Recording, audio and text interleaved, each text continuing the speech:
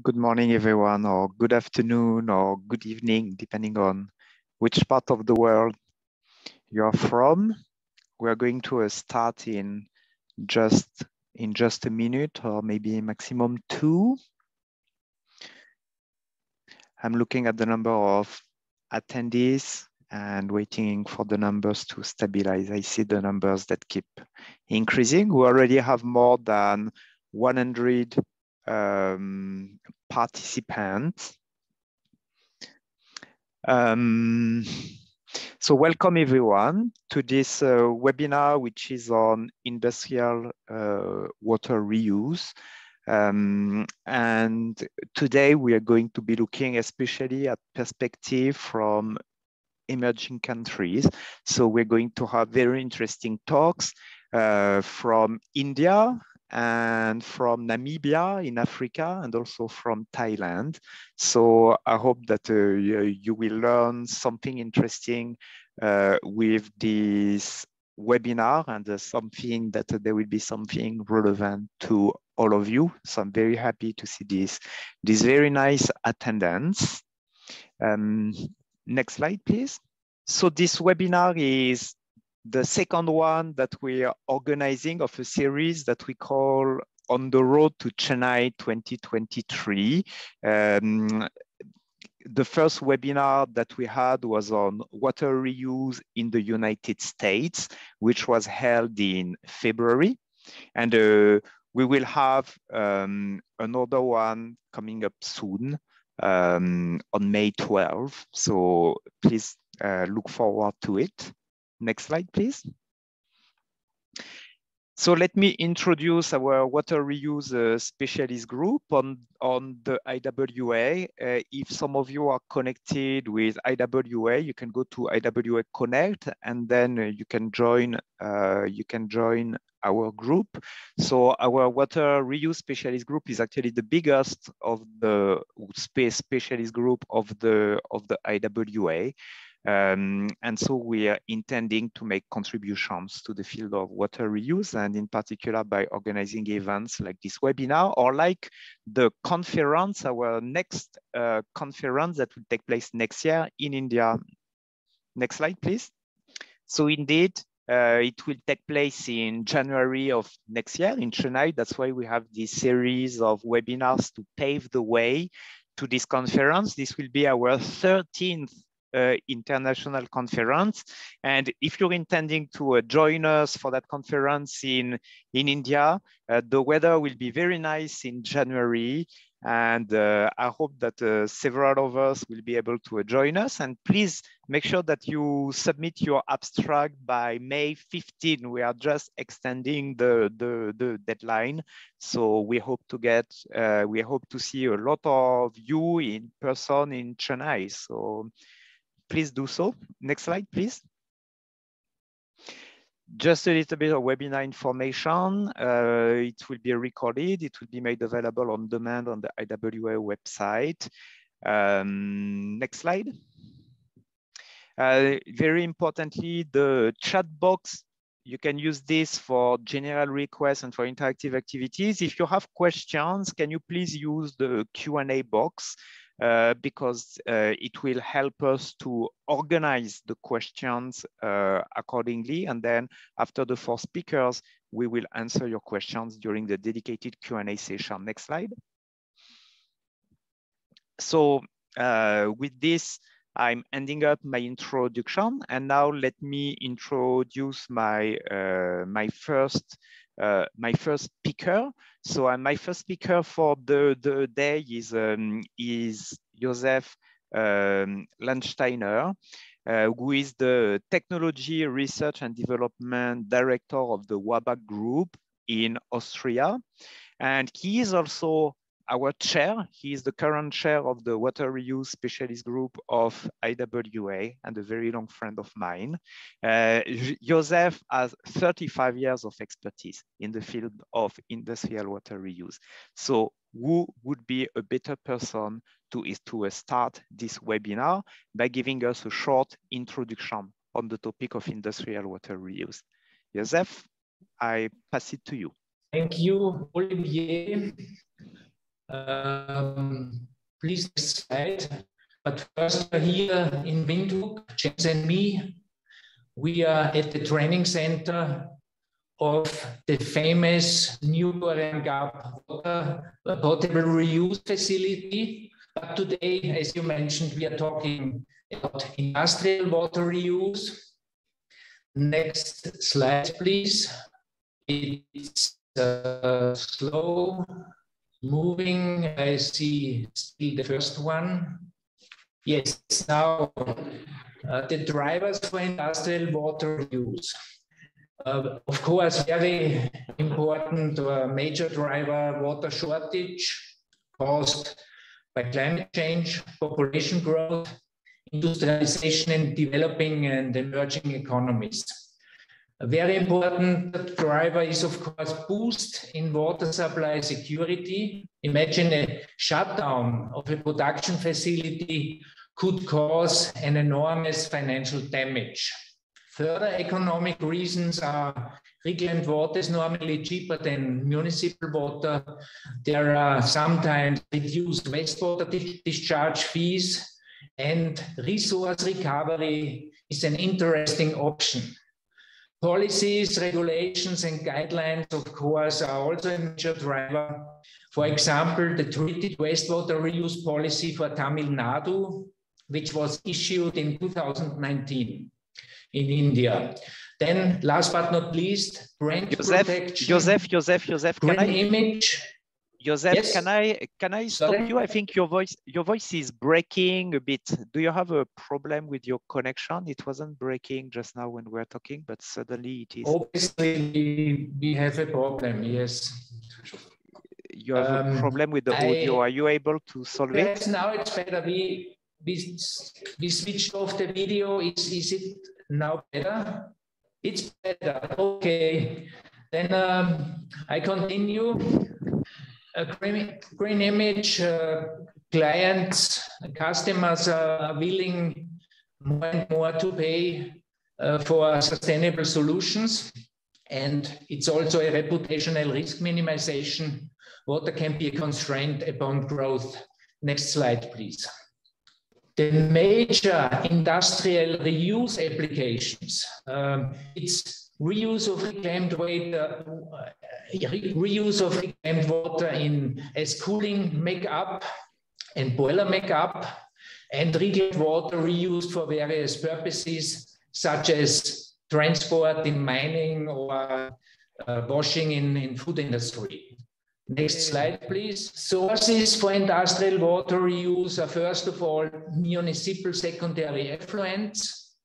It's a drought-proof resource.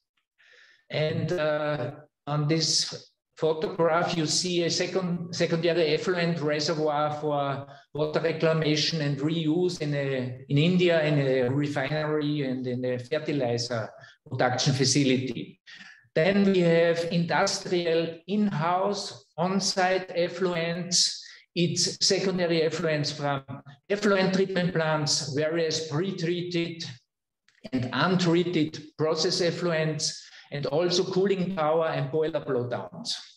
The third source is effluents from one industry reused in another industry.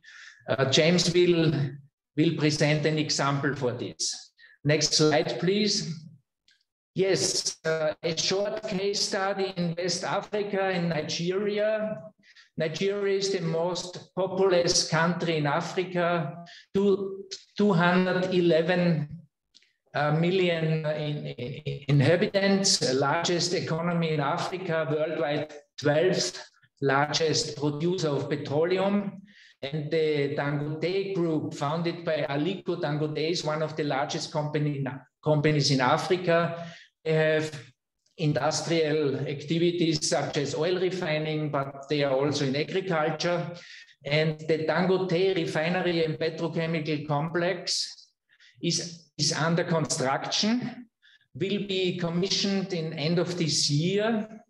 And it's located at the Lekki Peninsula, southeast of Lagos.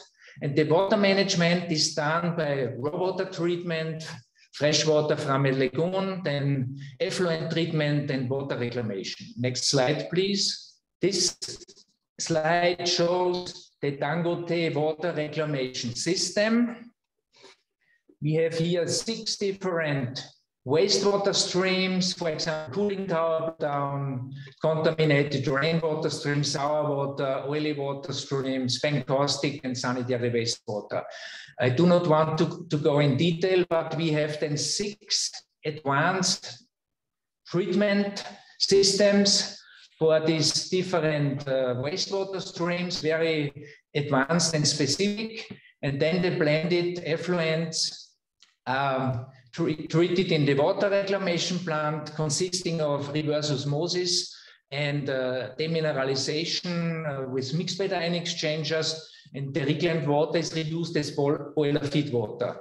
And the reject is treated, I will show this later, in a comprehensive treatment system in order to protect the environment. And then it's going to a sea outfall. Next slide, please. This slide shows the design parameter for the oily wastewater stream.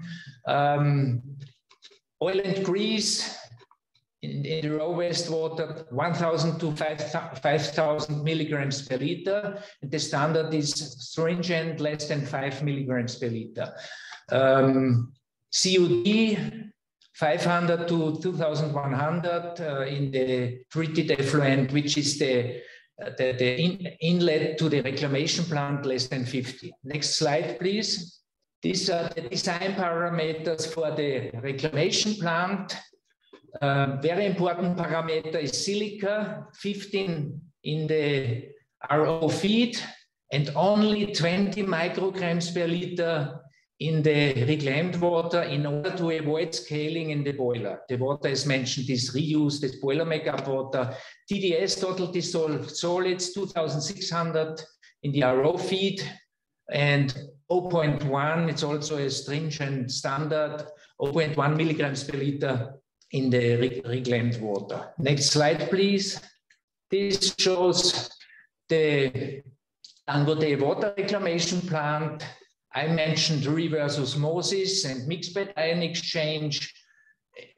The permeate of reverse osmosis 1 is going to reverse osmosis 3. The permeate is degassed in a degassing tower, and then it's polished in a mixed bed ion exchanger.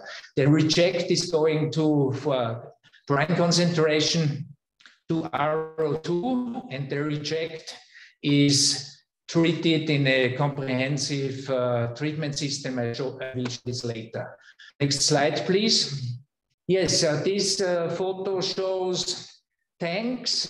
These 2 tanks are for cooling tower blowdown, each 5,000 cubic meters. It's not so small. And this one is the ultrafiltration feed collection tank with 3,000 cubic meters. Next slide, please. The next slide is the ultrafiltration process unit.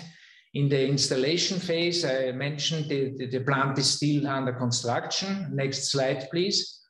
The next slide shows the installation of the reverse osmosis process unit. You see it done during the pandemic. So there were no interruptions due to the pandemic. Next slide, please.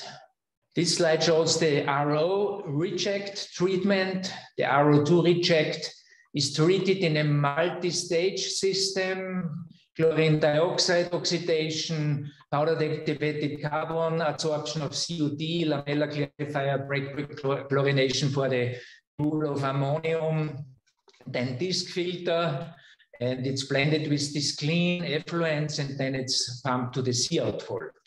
Next slide, please.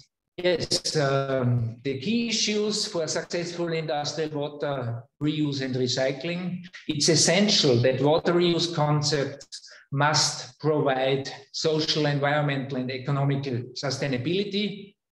Water reclamation plant financing is very important, particularly in emerging and developing economies. Can be a BOOT model, for example, built, owned, operated, transferred. And the next issue is In order to promote water reuse and recycling, longer payback periods should be accepted by industrial investors, not only 3 to 5 years, but rather than 8 and 10 years. Next is risk, which is avoided by higher industrial water supply security or reliability. Should be valued in feasibility studies. It's normally not done, and this would create much more reclamation and reuse projects. Next slide, please. Essentially is, of course, a proper water reclamation plant design based on the use of existing experience. Sometimes pilot testing is necessary. Multi-barrier systems provide a high degree of safety.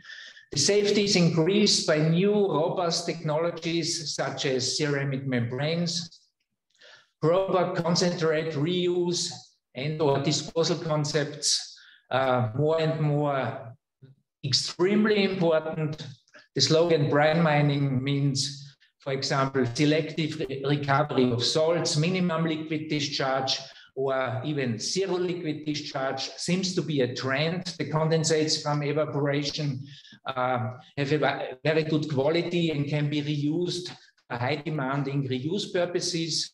And last but not least, proper operation by well-trained and skilled personnel is very important.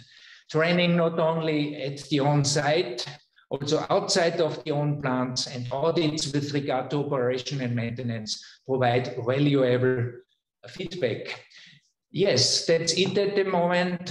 Thanks for your attention. Next slide, please. Yes, thank you. Thank you very much, Joseph, for your participation. James, before you will be the third speaker, but before that, can you try and reset your connection, or maybe you log out, log in, because there were some sound issues. While I let you guys handle this issue, I will move on to our second speaker, who is Dr. Nupur Bahadur, and I'm with a senior fellow and head of the Center of Excellence on Water Reuse at the Energy and Resource Institute in New Delhi, India. So I'm very happy, of course, to get the Indian perspective, because this is very relevant to our upcoming International Water Reuse Conference, which will be in Chennai. Nupur is also the vice chairman of IWA India, and she's a water technology professional with 22 years of experience in advanced oxidation and zero liquid discharge. Nupur, I will pass it to you, and we are all looking forward to hear more about how India is ensuring industrial water security. Thank you, and good afternoon, good evening to one and all who have joined from different parts of the world. And it's my proud privilege to be speaking here in the IWA Water Reuse platform. And as you see from the title of my talk, so it's a very promising and positive. You can see that yes, India is ensuring industrial water security, and we have enough drivers to ensure this. And I'll be also taking 1 or 2 case studies in 3 categories, like treated industrial water reuse, or second category will be the reclaimed water for industrial reuse, and third will be what is the status of R&D in India in industrial water reuse. So the key drivers, as Dr. Joseph has very well elaborated, I would just add with respect, with a perspective to India, that the key drivers for us to ensure industrial water security is, of course, the ever rising industrial water demand. Secondly, the water stress. Some areas are water stressed, and as also mentioned earlier, whenever there is a problem for the shortage of potable supply, it is the first thing the industrial water supply is cut. So industry has to ensure that the water security is maintained. And very important, we have a regulatory requirement for industrial wastewater management is zero liquid discharge compliance by Central Pollution Control Board of India, which means that industries have not just to treat and discharge, they have to treat to a level so that they can reuse in the process. And next very key driver is the Government of India policies and programs, which comes in the mission mode, and they are the real key drivers. The real funding comes from the central government, state governments, and the policies you can see, and they are the real drivers for the water revolution, I would say, taking place in the country. And the last but not the least, we have the National Framework for Safe Reuse of Treated Water, where you can see the mandates are very clear that if industry has to reuse water from low to high grade, what are the quality parameters required? And similarly, if we are to use the municipal treated water or reclaimed water, these are the parameters. So now coming to the first case study, or in the first category of industrial wastewater for reuse, we have this case study from IOCL refinery, Paradeep, Odisha, where you can see the uniqueness of this is that it is the largest industrial water recycling plant. So what you see here is that this particular industry, the effluents from various streams are treated exclusively, and proper wastewater management facility is there, and they are recycling 75% of the water. And this is the 54 MLD plant in this premises. Next is the case study. Second case study comes from the company, the Balakrishna Industries in Bhuj, Gujarat. And you can see that they have 3 plants, tire, power plant, and carbon black plant. Here the manufacturing process they have mentioned, and you can see from the 3 manufacturing processes that what the high water consumption is primarily required. In this particular case of this industry, you can see the source segregation is there, the treatment is there, and the best part is that industry is willing to address the challenge with regular monitoring and review mechanism. And with these good practices, industry is possible to achieve the reduction in water consumption by leakage arrest and optimization of water reuse. Industry is also able to eliminate the water use point by replacement of water cooling with air cooling, enhance recycling capacity, collection of runoff water, and very interestingly, the industry is using rainwater, harvested rainwater, which comprises of 3.5% of the total freshwater demand. So this way, industries are setting good examples in India to enhance their water reuse. Second category comes when reclaimed water is provided to industries. So here I am very happy to present the most talked about case study of Surat Municipal Corporation. Surat is you can see a smart city in Gujarat. It's a water plus city, and the most cited example about this case is that it is treating 319 the treated wastewater which is there, out of which the 319 MLD is, you can see they can provide it for industrial reuse, and in addition to that, to various other purposes. And the revenue model which you see here is the cost. The successful financial model which Surat has given is that they are able to earn the revenue more than the O&M cost, which means it is possible to have the 100% O&M cost drawn from the revenue. Next example, which comes from Mathura in India, you can see here, this is a Namami Gange, the National Mission for Clean Ganga project.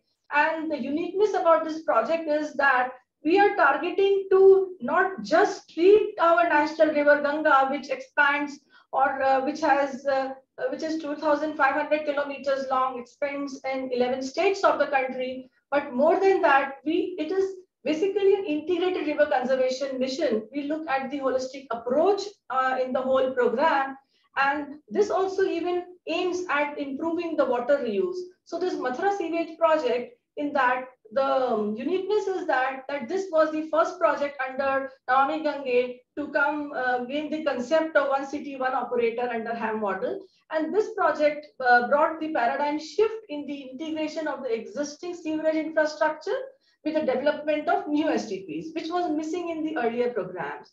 And lastly, the most important thing is through this, the 20 MLD water is being provided to the Mathura refinery, and the company and the Mathura refinery is bearing the power charges and the O&M cost. So such a PPP model is a prime example in the country. Next is third case study in this category is of Chennai. Again, a very talked about case that how Chennai is managing and becoming, you can see here, the best example here is that the Chennai Metro Waters, they have this 45 MND Coimbatore TTRO, tertiary treated RO plant, where you can see they are meeting the standards for reuse, also the potable standards, and they are supplying the treated water to South Chennai industrial clusters. And also they are selling the water, which means the commercial model out of the wastewater is the huge success in some of the Indian cities. Now I'm coming to the third category, the status of R&D in industrial water reuse. Here, why it is important? Because until now, what you have seen in my preliminary slides, that yes, industry is treating, there is compliance, there is willingness, but still somehow we are not able to achieve zero liquid discharge or the other compliance or regulatory norms, simply because the issues we have to understand the science, the technology behind the water treatment, and somehow in developing countries we are less educated about this. We treat all kinds of wastewater with similar protocols. The issues of color, the COD, toxicity, the lack of shock load bearing capacities, these are the issues. Then we rely a lot on the membranes. So we come across the problems of fouling, choking of membranes. Where comes all the O&M costs? And also the ZLD compliance, for which you require huge multi-effect evaporators, steam, and also that tertiary treatment is highly resource and energy intensive. So therefore, our endeavor as a researcher, and you can see we are a research institution and a think tank of the country, and together with Namami Gange National Mission for Clean Ganga, we have a center of excellence, and we aim to make ZLD or industrial wastewater or enhanced water reuse, and to make it much sustainable, affordable, acceptable, and compliant. So with this, we have developed a technology. Here, very briefly, I'm going to talk. This is very advanced oxidation technology. And what you see here, the uniqueness is that for the first time, we are using photocatalysis in the secondary treatment. And here you have a product, a photocatalytic reactor, where certain nanomaterials under the UV light irradiation generates radicals, which oxidize the pollutant molecules. So somewhere we are targeting to actually break the bonds, remove the color, COD, and toxicity. And with these benefits, you can achieve the improved biodegradability and all the benefits which are, so when this technology, which is currently at TRL 7, with our 10 KLD pilot plant functional in our own campus, you can see in one slide, this technology is applicable to a large number of industrial wastewaters. And the best part is it can be retrofittable at pre-biological or post-biological or at polishing stages. And even the ME condensates can be treated within few hours. So this is the importance. And when the same technology is applied to municipal sewage, this is the real municipal sewage of Delhi. You can see here the same sample, the physical characteristics, you can see we are able to achieve this physical characteristics. From the chemical characteristics, we are able to achieve COD less than 30, BOD less than 5, which are stringently required by NGT, National Green Tribunal laws for discharge and for reuse. And the best part is that in this whole mechanism, what you see here, the biological characteristics, you don't require any disinfection after this. And the USP is that you can either polish the currently treated water, or in the greenfield projects, you can directly implement this technology, which means you have possibility to bypass biological treatment and save on the resources, time, energy, and a lot. So this slide is very important because now in India, you can see we are working on micropollutants, and currently we don't have the guidelines, but very soon we are going to have this. So with this, I end this, and I would like to conclude simply that yes, India is progressing, and we are very much on the path of ensuring industrial water security. Thank you. Thank you very much, Nupur, for your nice presentation. Our next speaker is James Villet, who is in Namibia. So he was born in Cape Town, South Africa, but he grew up in Namibia in the Namib Desert. And so he has always had a keen interest for water from a young age. So he has been working for 15 years in the water sector and with 12 years in water reclamation. And he's currently the plant manager at Ujam's wastewater treatment company, north of Windhoek, so in Namibia. I pass it to you, James. Good morning and good afternoon. Thank you for the introduction, Olivier. My name is James. I work for the Ujam's wastewater treatment company in Windhoek, Namibia. Next slide, please. The Ujam's wastewater treatment company operates the Ujam's water reclamation plant in Windhoek, Namibia, according to the boot contract, which is signed with the city of Windhoek. This is a triple P. It has been in operation since November 2014 with a treatment capacity of 5.2 megaliters per day.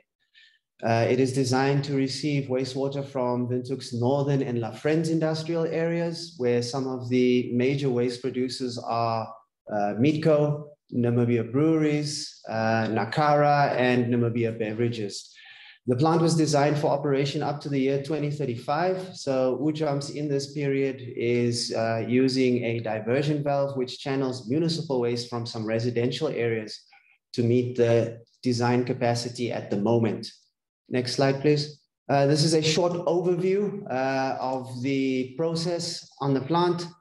We have 3 different sources, as I indicated earlier. We also have a 4th source, which is a reception area. We receive smaller quantities of wastewater from smaller industries, which are further downstream from the plant. They deliver this through tankers. We go through a fine screen process, a grit removal process. We collect the water in a buffer tank. It is then passed through the final pretreatment step, which is a fine sieving process, where the water is then mixed with the recycled activated sludge in the distribution chamber. It passes through N-Oxic 1 and then Oxic 2, and then it moves to the MBR trains. After ultrafiltration, we move to UV disinfection.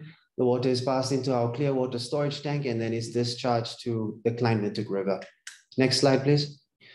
So the fine screen process is 5mm bar spacing. We use a differential level sensor. So when the level or the fine screen is blocked, it activates the rakes, and then we go through some cleaning processes there. The solids are passed onto a compactor to remove any excess water, which is then passed back into upstream of the fine screen process. The boot contract specifications with the city of Windhoek specify that we need to meet 25% dry solids at this point. The plant achievement since commercial operation is averaging 55%. The grit removal process is a circular flow chamber with a mixer with scraper blades installed. So this is where we remove some of the solid particles that are heavier at this point. The grit slurry is then pumped to a classifier where the grit is then cleaned further and then conveyed into a skip. Again, the boot contract specifications say that we need to meet 25%. The plant achievement is 80% dry solids at this point. Next slide, please. The water is then collected in what we call our dry weather buffer tank. This is basically a homogenization chamber.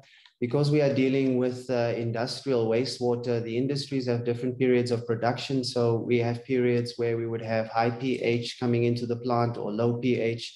So we have the capability to stabilize the pH because we have a biological process where we are treating the water with hydrochloric acid or sodium hydroxide. If there are high concentrations of chlorine, we are able to dose chemicals to remove that as well. Our plant loading profile for COD is anywhere between 1,500 to 4,500 milligrams per liter. Ammonia is also one of our factors that we have to deal with, which is 62 to 120 milligrams per liter. From the buffer tank, we then pump the water to our fine sieve process. So here we have a process with textures that are 500 micron in size. The main reason why we have this process in place is because we have ultrafiltration membranes. So the more pre-treatment we can put in, the longer we can prolong the life of these membranes at the end of the day, because they are quite costly. We do CIPs with potassium hydroxide to remove any fats, oils, and grease, because we do not have any of that in our pre-treatment step. And here again, we have to meet 25% dry solids, and the plant achievement is 27% at this point. Next slide, please. The biological process consists of two trains which are operating in parallel. We have denitrification chambers which have mixers installed. So this is the anoxic tank, and this is where we are removing the nitrates. They are converted to nitrogen gas at this point. The mixed liquor is then passed into the nitrification chambers, which have fine bubble dome diffusers on. And this is another point of efficiency for the plant, where we are able to aerate the process more efficiently than conventional surface aerators. The design capacity here, or the design for the plant, is that the SRT should be 12 days. We are typically operating between 8 to 10 days. So we are able to reduce this, which is another benefit for our ultrafiltration membranes.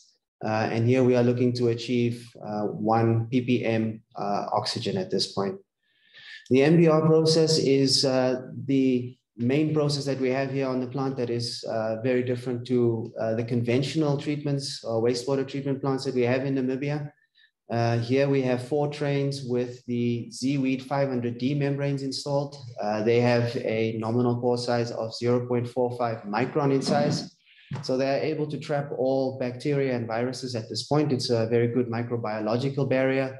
And this is where we are really separating the treated wastewater, treated through the biological process. And then the water is then discharged to the UV process.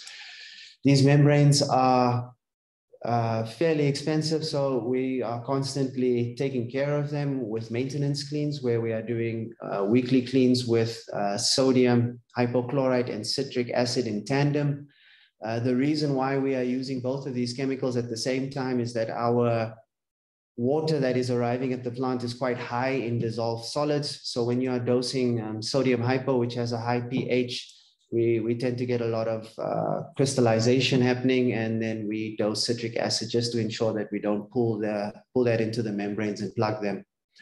Currently, we are operating with 12-minute filtration cycle, 60 seconds of relaxation, and then a 45-second backflush every 5 cycles of filtration. We conduct 2 recovery cleans annually, and this is when we go for a more intense cleaning, where we actually switch off the membrane process and dose higher concentrations of chemicals for a longer period of time to try and recover the membrane performance. Our plant achievement at the moment is anywhere between 200 to 300 LMH in terms of the permeability of these membranes. They have been in operation for almost 8 years now. Next slide, please. Once we've gone through MBR filtration, the permeate is then passed to the UV unit for disinfection. This is just a second microbiological barrier, just in case we have any membrane breakages that we do not pick up immediately. We are able to disinfect at this point. CIPs are conducted here again with citric acid every 3 months, just to ensure that we maintain the UV performance. The boot contract specifications indicate that fecal coliforms at this point should be below 200. The plant achievement throughout this period has been less than 1 CFU per 100 mil, and somatic coliphages also less than 1 PFU per 100 mil. The water that is disinfected is then passed to the clear water storage tank, where the effluent is discharged to the Klein-Windhoek River. Here we are supporting the rehabilitation of the Upper Swakopmund River Basin system. The Ujam's water reclamation plant actually came about due to the old treatment plant not being able to meet discharge requirements. And so in this period of time where we have been discharging water that is meeting the boot contract specifications greater than 99% of the operational period, we are actually rehabilitating some of the upper Swakop River Port Basin system.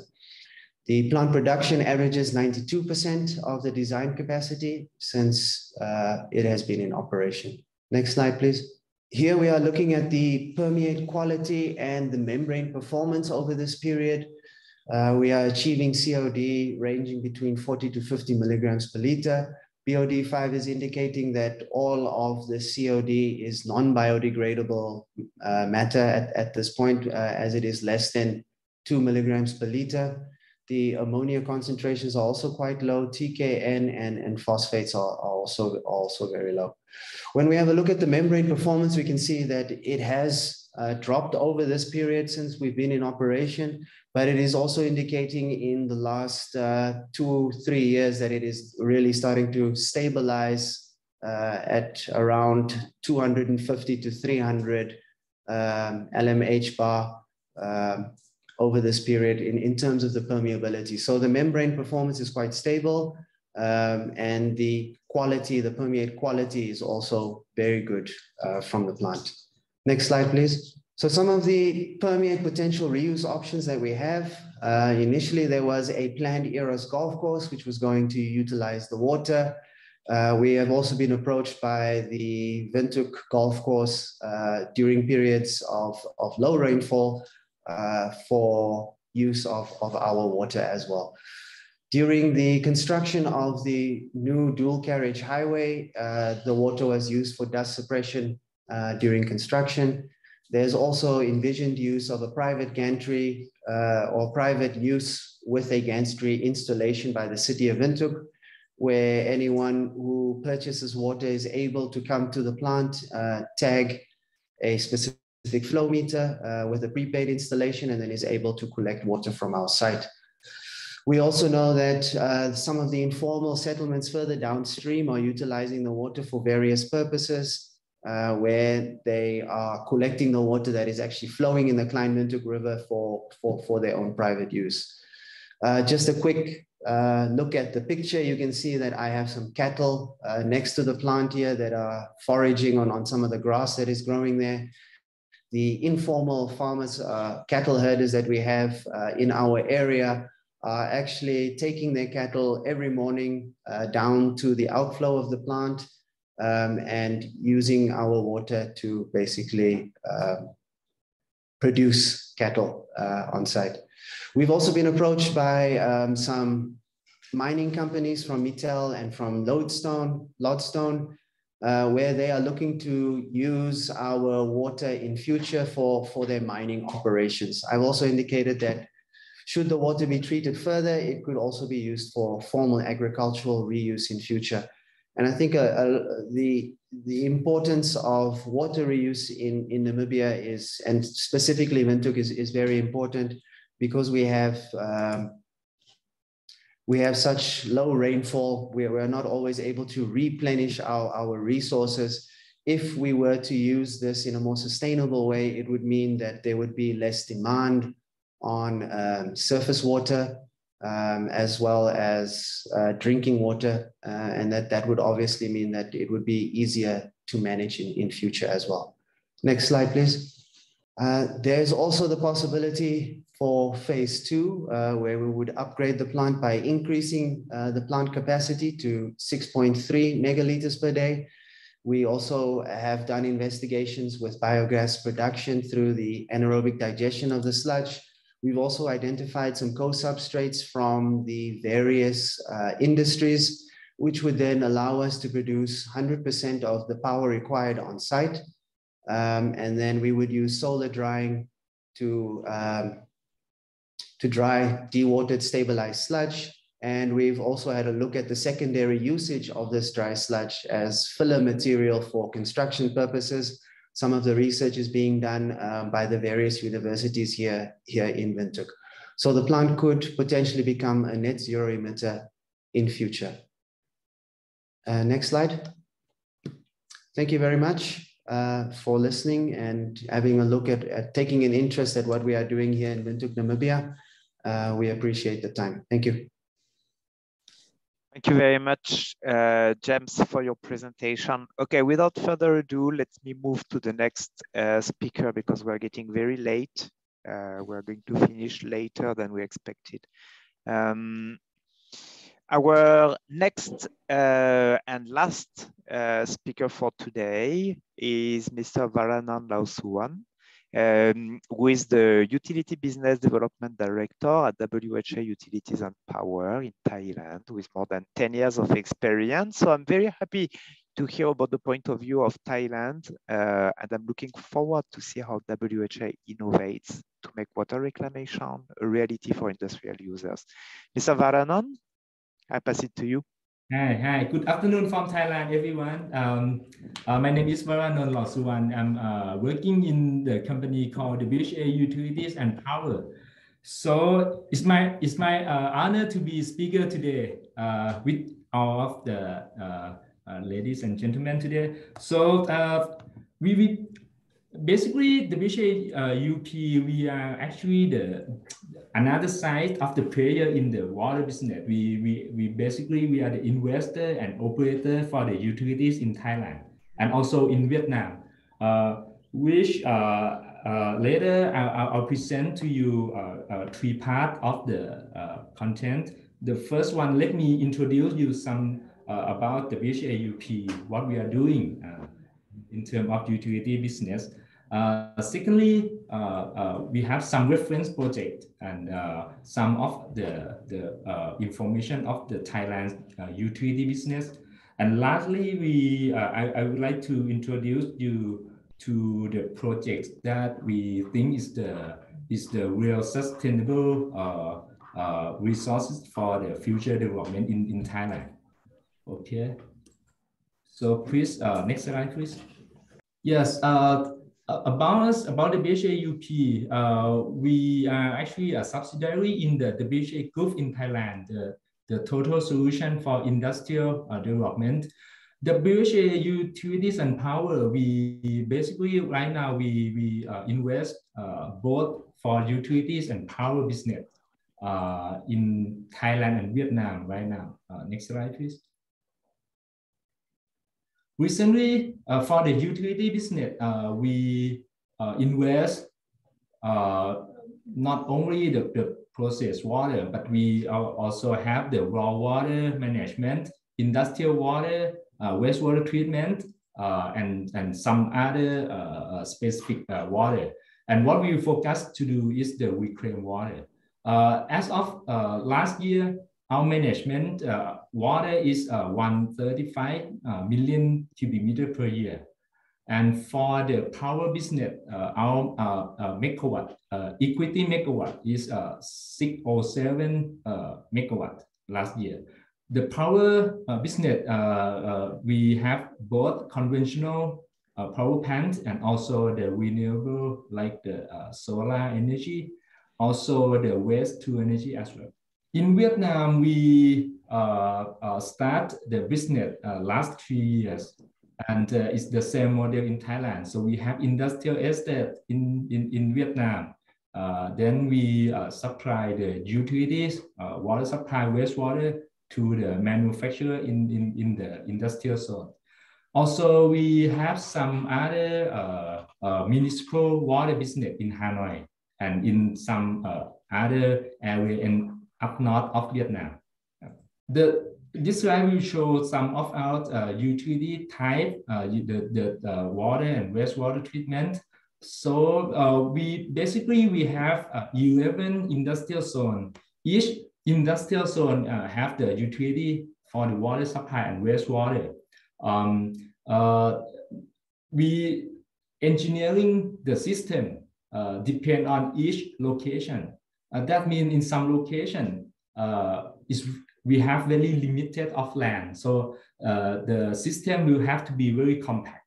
In some other area, we have a lot of land. So we develop some kind of natural engineering system like the wetland or the aerated lagoon. that require a lot of land, but less in terms of energy consumption. Next slide, please.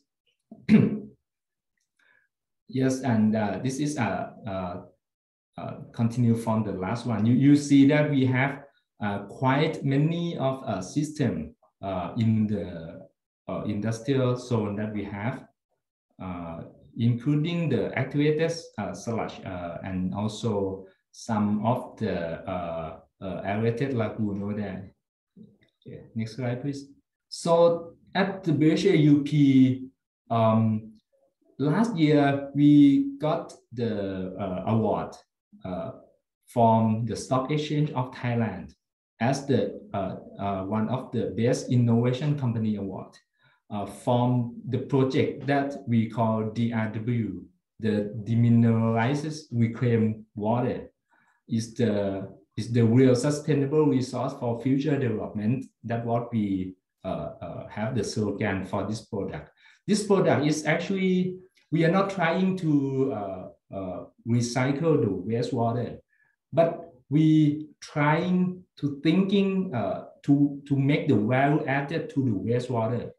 In our thinking, wastewater is not the wastewater anymore. Is the alternative resource for the water for the future.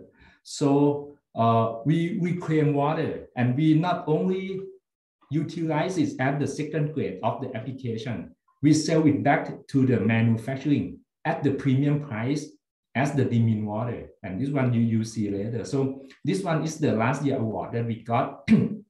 And if you look at about 10 or 20 years before, our company continue to develop many of the water technology. It might not be the new technology, but we try to promote it as the player, at the user. Like in 2000, we adopt the project called vertical flow constructed wetland with the AIT, Asian Institute of Technology in Thailand, and it's very successful. We introduced this kind of wastewater to other community, and it's very useful to develop such wastewater in Thailand. Okay, next slide, please. Okay, so the concept of this water management we introduced is from the three combination: the sustainable water resource management, innovative corporate culture, and circular economy. With this together, and we got the result of the DRW, demineralized reclaimed wastewater. Next slide, please. Okay, so this slide shows you how we introduce the concept and implement it in our organization. So if you see at the top of the diagram on the top is the conventional way of water management in Thailand, especially in the industrial zone. So we have raw water, and then we have water treatment plant, and then we send the water to industrial user. Industrial user generate the wastewater, and it's going into the central wastewater treatment plant, and then we discharge to environment.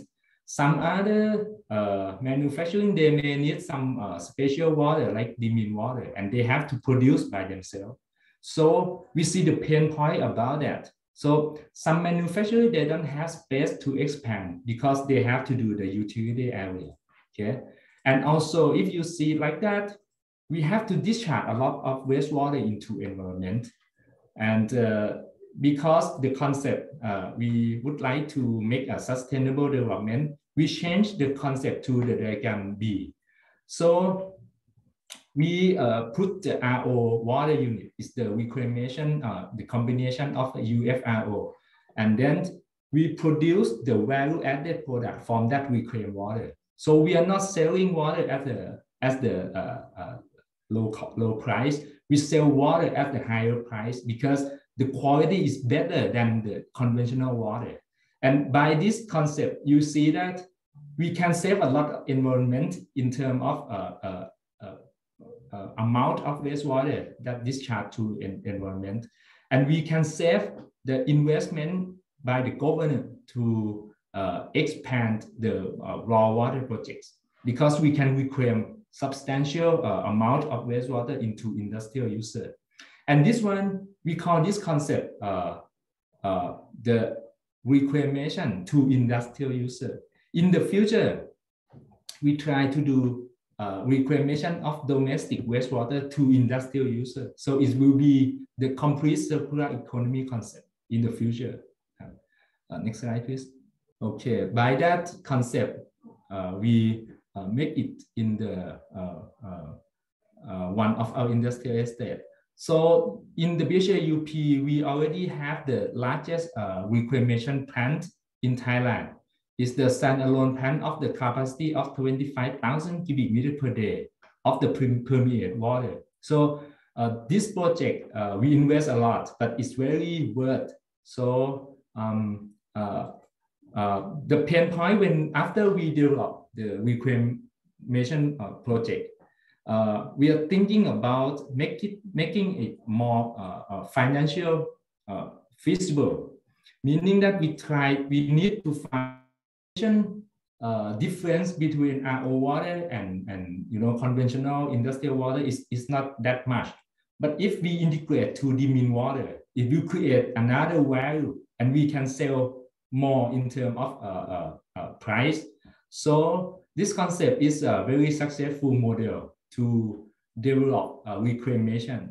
We don't have to get any subsidy from government. We just try to find the right off-taker, the right buyer, and we develop the project. And the project is feasible by itself. Yeah. Next slide, please. So this is the the real picture, the real location that we adopt this kind of concept. You see that in this industrial estate, in this industrial area, it's very a circular economy concept, because we have the water treatment, we send the water to factory, the factory send back the wastewater to us, we develop the reclamation plant, we integrate it to the demineralized plant, and we send it back to the industrial user. So it's the closed loop of the water management. Yeah. Next slide, please. Okay, I think this one I already mentioned. Next slide, please. Because of the concept we introduced, at least the benefit is in this page. The factory, they get the higher quality of water at the lower price. Why? Because higher quality, because when the water passed through the membrane and then the mixed bed, you got the mean quality. Why lower price? Because we don't have the cost of the raw water. We use the wastewater to produce the high grade of water. Number two, the manufacturer, they can concentrate on its core business. They don't have to worry about utility providing. Number three is the environmental impact mitigation. So we can reduce substantial of wastewater to environment. And lastly, as I mentioned, this one is the future resource for everyone. Industry, they don't have to take the water from the natural water. In fact, we would like to get the wastewater from people to be the resource of industry. So this concept is very beautiful in terms of the water management. Next slide, please. Okay, these are some of the reference projects that we have. The top one is the largest plant in Thailand now. It's 25 cubic meters per day. And it's designed to be the UFRO unit. It's located in the eastern part of Thailand.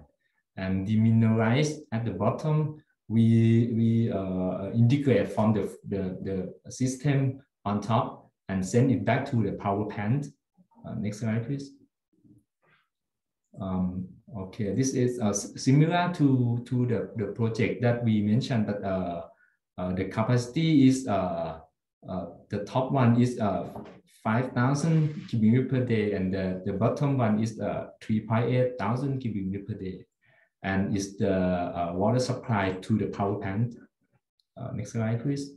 Okay, this is another project in the one location of industrial estate. Next slide, please. Okay, so that's all. Thank you very much for your attention. Thank you very much, Varanan, for your talk. Let me see if I'm able to start my video. I cannot start my video again because the host has stopped me. If you can do something about it, that would be nice. Okay, so we are going to be moving now towards the Q&A discussion. But before that, we have a quick poll that I would like to put first. If we can start this poll, that's for the different speaker. Basically, you know that we are doing this webinar series as a series of on the way to Chennai 2023, so from the Water Reuse Specialist Group. And so if you are interested in doing, we have other topics. If there are any topics that you think that you would be interested for future talks, I would like to encourage you to answer the poll, and then we will try to accommodate your interest. So please, I would like the participant to answer the poll and let us know your interest in the field of water reuse. And then we're going to start answering questions. So of course, there are lots of questions. We're already a bit late, but nevertheless, we're going to try and answer a number of questions. Maybe I would like to start with Nupur. Nupur, there have been questions for you, and I have been looking a little bit. And so there was first, like, I think maybe let's start with a very easy question, with a very short. There was a question related to Chennai and that is sometimes affected by flooding, and more generally speaking, especially with climate change impacts, it is expected that there can be a lot of damage that is being done to those water treatment installations. So how is it going to affect water security, and how is everything climate proof? Can you maybe answer this question, Nupur? See, when the utility is designed, so all these safety features are already taken in place. But to know more about the safety features, we have to discuss this with the utilities and the company which is operating there. So maybe Dr. Joseph can answer. He's from WAWAG, who is operating in Chennai. Or we may come to the next question. Joseph, do you want to say anything? I didn't hear clearly. I didn't hear clearly. Nupur. The question was flooding and reclamation plants damage. Again, your voice is breaking, Joseph. Sorry. Okay, let's switch off the video. Try again. Can you hear me now? Okay, a bit better. A bit better. The question was related. The question was related about how to climate proof those installations. Maybe this is applicable in India. Maybe this is applicable to other countries. According to my knowledge, of course, there was flood, no damage at the reclamation and water and wastewater treatment plants. There was another problem in 3 years ago. There was a drought, and it was comparable to Cape Town. There were road tanker supply, and it was the monsoon was delayed, and Chennai suffered very much on water shortage. So, but by floods there were no damage, according to my knowledge. Okay. Okay. Thank you very much. Nupur, back to you. There was also a question about like the incentives to push the industrial sector towards zero liquid discharge in India. Are there financial incentives? Yes, definitely. Now, since government is encouraging water reuse, so it is being incentivized, and always it is better to enhance the water reuse in your own facility than to purchase water. So now the tariffs are there for different locations across the country, and in some locations tariffs are really high. So therefore, government is incentivizing to use the treated water. So this is my take on this. Thank you. Thank you very much. James, there were also a number of questions related to the Windhoek case study that you mentioned, and maybe I would like to start with the simplest one.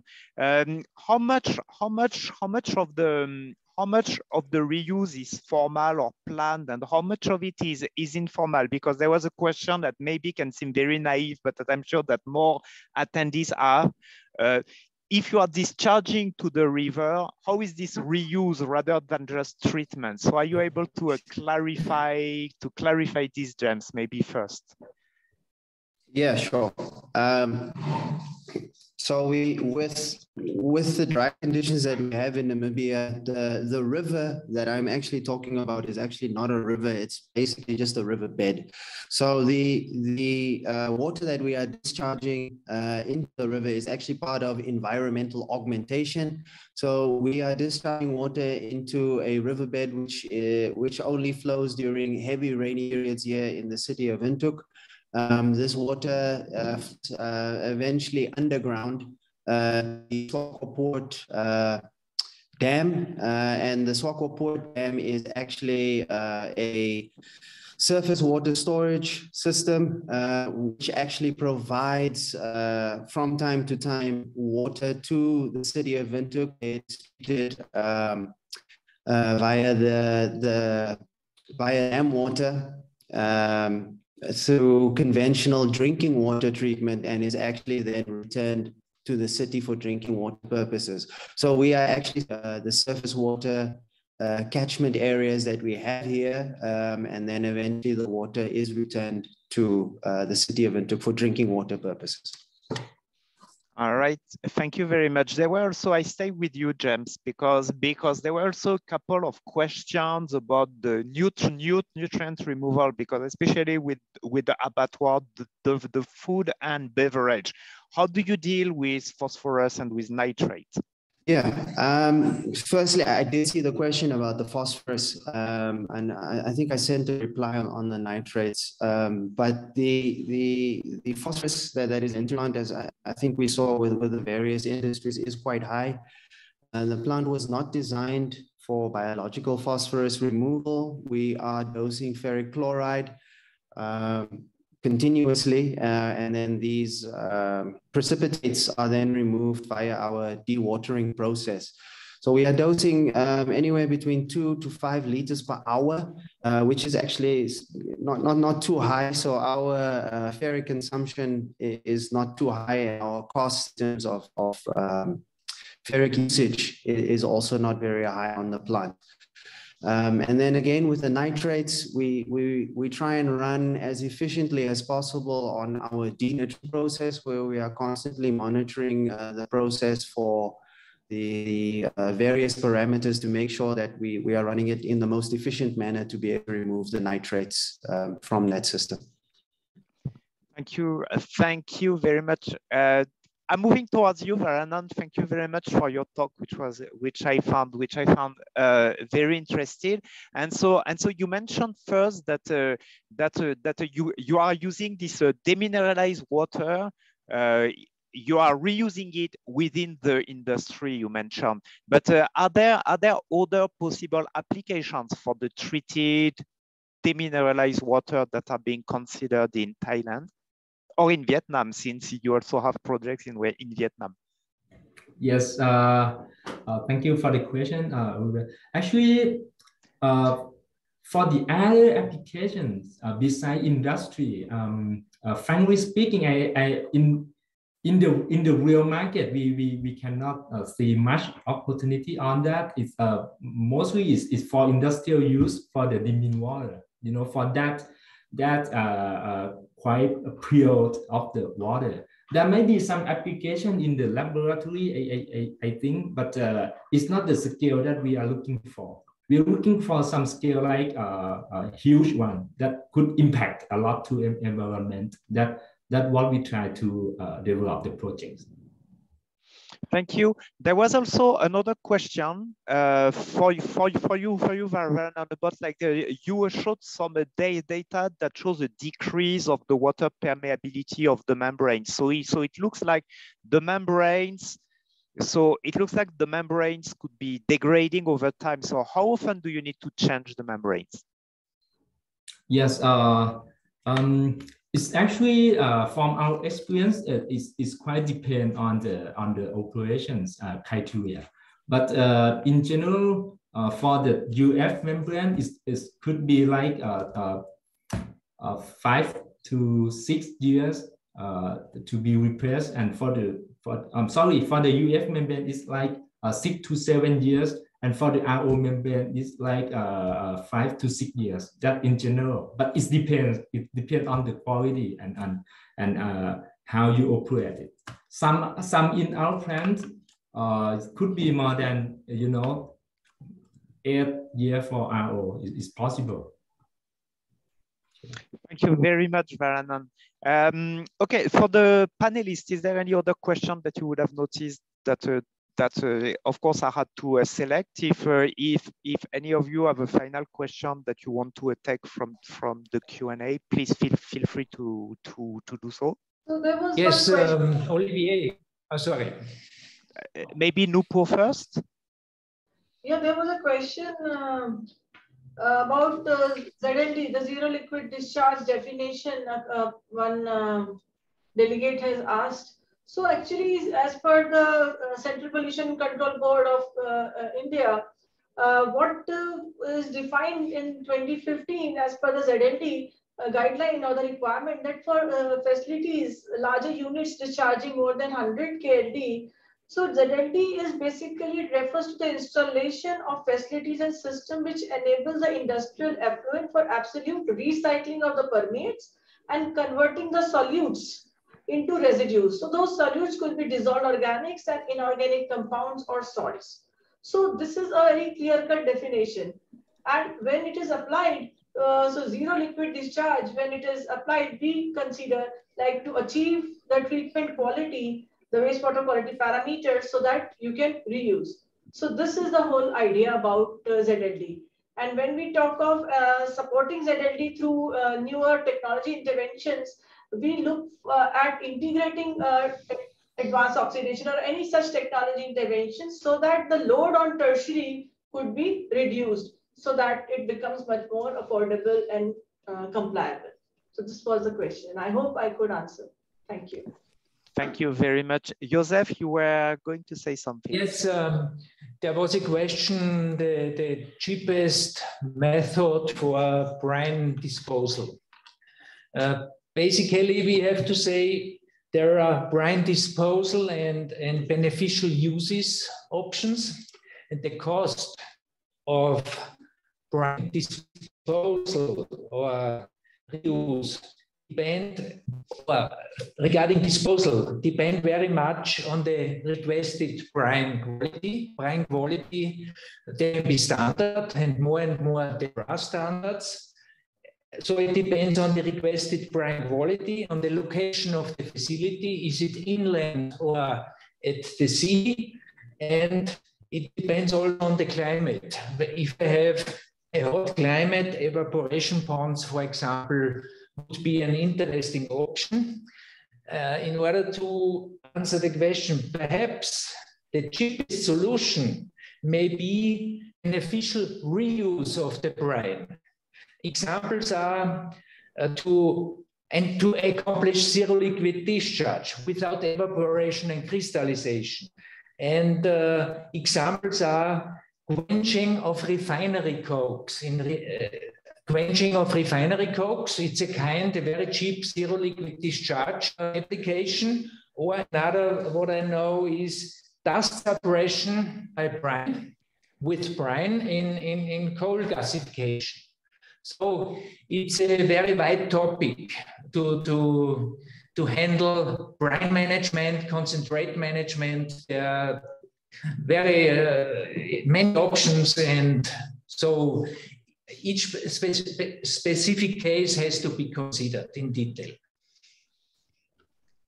Thank you, Joseph. That you actually reminded me that talking about waste and the byproduct management, that I saw a number of questions about sludge management also. Maybe can I bring this back to you, Varanan? How do you deal with sludge and with the sludge in the Thailand context? Varanan? Yes. Yes. Okay. Yes. In Thailand, the very conventional way we deal with the sludge is we simply send it to the, let's say, the disposer. So that's a very conventional way. But the better way is that we try to find the application on that as well. Some of the disposer, they use the sludge and produce it as the fertilizer, something like that. So it depends also with the character of the sludge. In Thailand, we have the regulation of the hazardous and non-hazardous waste. If it's defined as the hazardous waste, so it's very limited in terms of innovate it in using in somewhere else. But if it is the non-hazardous waste, yes, we can do a lot of things about it. Okay. But so the sludge from those industrial estates, is it considered hazardous or non-hazardous? It is considered non-hazard. But this is have to be remarked that you have to make some proven evidence. In Thailand, when you develop the industrial zone, it doesn't mean that the factory inside industrial can dump anything into the wastewater treatment plant. That is not in our country. So there is the limitation. For example, you have to make sure that you don't release the heavy metal into the central treatment plant. That's why the sludge became the non-hazardous waste.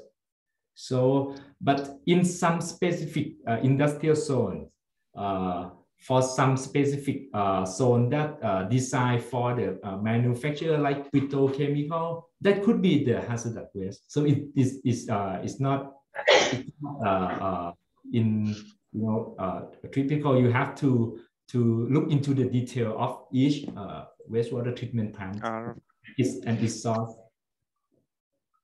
Thank you very much, Varanan. I think that we are running very late. We are half an hour late, so I think that I will bring now this webinar to an end. If I can get back to the main presentation, to the slides. I cannot see the slides again. Where are they? Okay, yeah, I can see there. So I think that now.